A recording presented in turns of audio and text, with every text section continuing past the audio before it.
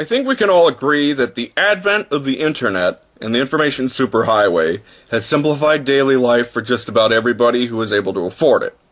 From the essential functions of paying your bills, checking your bank account, communicating with family and friends through social media, and yes, even exercising your mind and your clicking muscle through a plethora of games, videos, and quality homegrown community radio stations such as this one. In 2011, when Bashar al-Assad cut off internet access to Syria, the United Nations jumped in and said disconnecting people from the internet was a human rights violation. Now I know what you're saying. Skeeter, why are you going to turn political about the internet? We all like the internet. Shut up and play REM or something. Well, not to burst your bubble, but I'm not the one that is turning it political. I trace the moment the internet started a steep road to politicization to when the term net neutrality was born back in 2003. And no, it wasn't Al Gore's global warming hating Heine that came up with it. Net neutrality is the concept that every website be accessed equally and freely, without internet service providers giving preferential treatment to certain sites or content. As has been the case since the beginnings of commercial usage of the internet, regardless of what speed or cost your signal is, you're able to access any website you want. Opponents of the philosophy of net neutrality, which include not just Republicans and conservatives, but the phone and cable companies, as well as the present chairman of the FCC, Ajit Pai. Opponents claim that the internet cannot be completely free and neutral, saying regulations will deflate competition and infrastructure into broadband, stifling economic growth in the process as startups and content creators do not pay their fair share or pay next to nothing for the usage of broadband, wireless, and other hardware.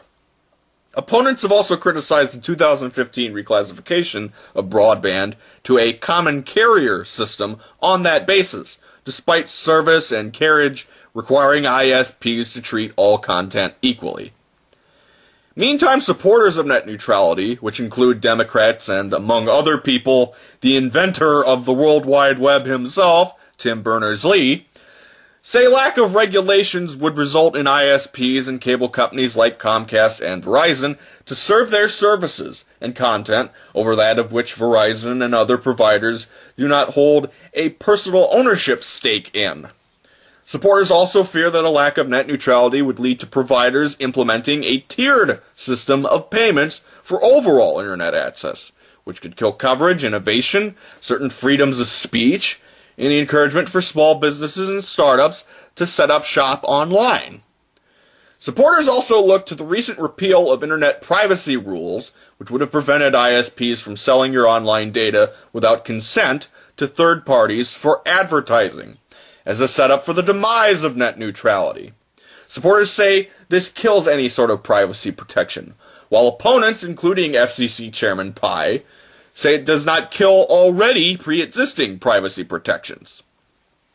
One person who voted to repeal these privacy rules is Jim Sensenbrenner, born in Chicago, raised in Shorewood, Wisconsin, presently a representative of Wisconsin's 5th Congressional District, just north and west of Milwaukee, a Republican hotbed. Sensenbrenner has been in that chair since 1979, and in June, he'll turn 74 years old. And if he opts to not run for a seat again, it wouldn't be a moment too soon after his response in defense of his repeal vote at a town hall last week. His response was, quote, "Nobody's got to use the internet, and the thing is that if you start regulating the internet like a utility, if we did that right at the beginning, we would have no internet." Sure, just like urban townships would have to borrow well water or just wait for the ark to start filling up. But not before we roast our s'mores in manually lit bonfires, because the propane and kerosene prices would be just too much of a skyrocket for the wallet. He continued by saying that, quote, "Internet companies have invested an awful lot of money in having almost universal service now. And with that investment is also pursued a plethora of assets. For Comcast, Universal Pictures, and the networks of NBC, MSNBC, USA, E, Bravo, and the like. AT&T has a broadband subscription service offered through DirecTV, which means the rights to NFL Sunday Ticket to come with it. AT&T is also looking to merge with Time Warner, a separate entity than Time Warner Cable, which was purchased last year by another cable company, Charter Communications, now rebranded in Time Warner Cable markets as Spectrum. And pursuant unto those overlords is the ability to promote and, with lack of oversight, flaunt their specific offerings. Competition would be aggressively replaced with rooster blocking, all the while leaving those outside the financial and competitive realm without the resources to promote, produce, and present their services. Wikipedia and other free encyclopedias would slowly cease to exist. Educating yourself online would come at a premium. Alongside increased ad space being sold at your expense, the cost to get as much content as you wish would also go up, and those wishing to present their worldview or public service would be left out in the cold unless they could afford to pay an added or hidden fee. The usage of Skype or Facebook video call would be charged similarly to a landline call. Streaming Netflix could also come at a big price depending on your data plan, and unless you subscribe to a possible bundle package that included a landline phone to go with your cable TV and internet all rolled into one, your bills could spike for the sake of receiving a higher quality service. Now, these are just some of the arguments and concerns passed along by supporters of a regulated but open and neutral internet.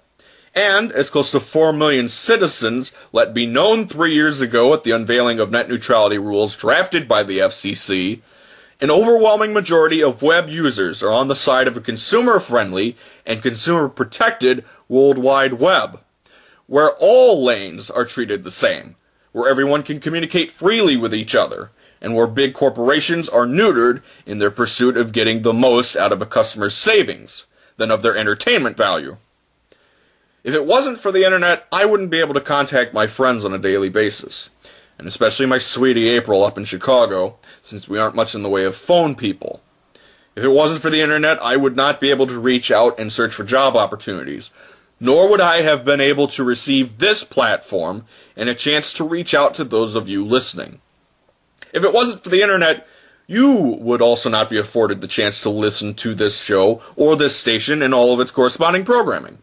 Nor would you be able to witness the world and the happenings within at almost a first-hand, bird's-eye, compact angle, and to be able to share your specific angle with someone else, be they 10 feet, 10 miles, 100, or even 1,000 from you. Should the internet be considered a human right? Yes. Should there be some concessions made in terms of consumers' investment in infrastructure and expansion of service to rural areas? Yes. Should internet service providers lessen their threshold on grabbing specific branded content and tighten their loose budgets on promotion and acquisition to focus on said expansion for those with lesser means and lower incomes? Yes. Get your internet service provider to stand up for a willing customer to pay for a working and open information superhighway with reasonable fees and pricing and without any extra hassle on the monthly bills, and in return gladly shower them with whatever disposable income you have to offer. And as a reply to Representative Sensenbrenner's reply, the internet may not be water by any stretch, but it still quenches the thirst just as well. Now, isn't that something we can agree on?